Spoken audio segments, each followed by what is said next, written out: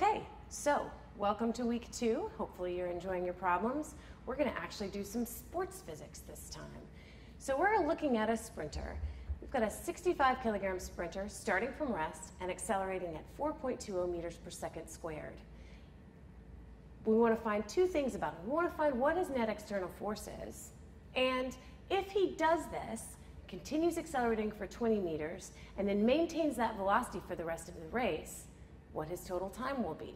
So this one's kind of fun. If you like to do sports, you can think about the way that you run. We've got our givens written down. His mass is 63 kilograms.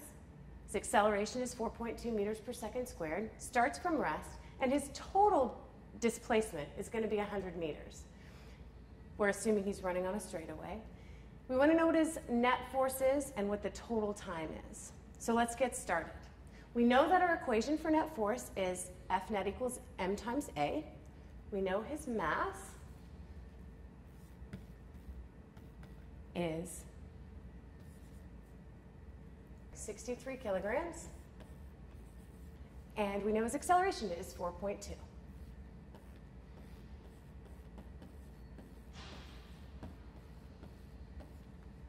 Okay, you put that in your calculator and you get that his total force is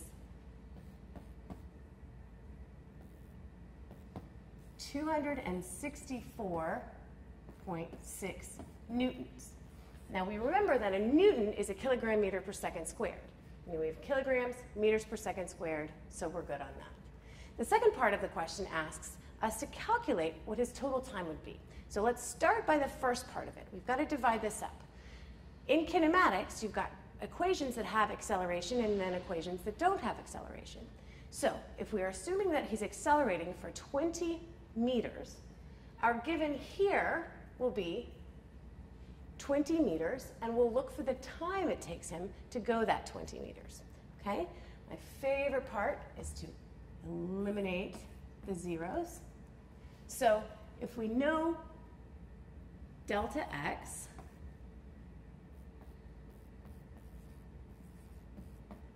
and we're looking for, we know the acceleration, we're looking for the time, we can solve this for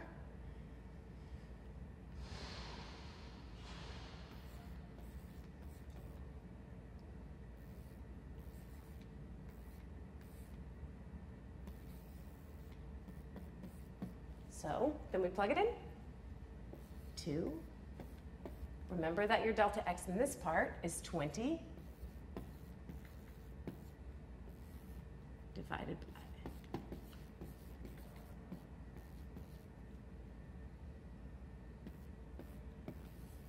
Take the square root of that, put it into your calculator, and you get that his time for that first 20 is 3.08 seconds. Now we have to calculate the time that it takes him to go the rest of it. But in order to find that, we know he's not accelerating, but we need to know what his velocity is. If he's accelerated for 3.08 seconds, and we know his acceleration was 4.20 meters per second, we can use this equation to find his final velocity. We know his initial velocity was 0, so we get final velocity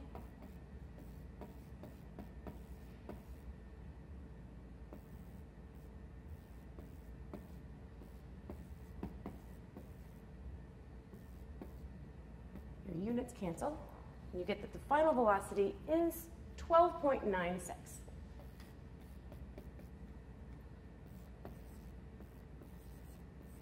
meters per second. That's not our final answer yet, though. What we need to know now is we need to know the time it takes him if he's traveling at a velocity of 12.96 meters per second for the rest of the 100-meter dash. The rest of the 100-meter dash is 100 minus this first 20. So use our average velocity equation, and we'll just put it right under here.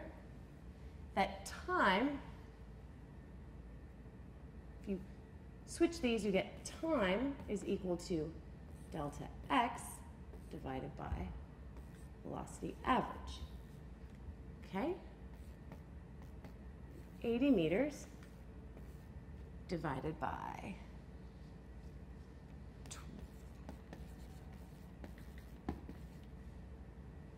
this into your handy dandy calculator, and you get that the time for the last 80 is 6.17 seconds.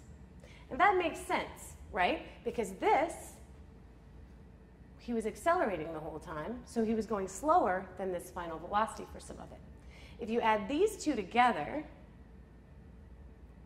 you get that, and you have to make sure you maintain in your calculator, you get his total time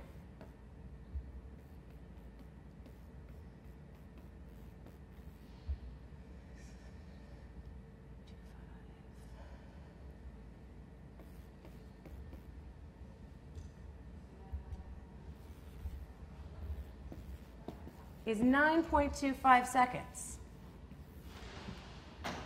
If you know anything about sprinting, you know that this guy is actually faster than the world record holder. So I hope he runs for my team, and I hope this was helpful in solving some of your kinematics equations. Thanks, and I hope you enjoyed working your next problems.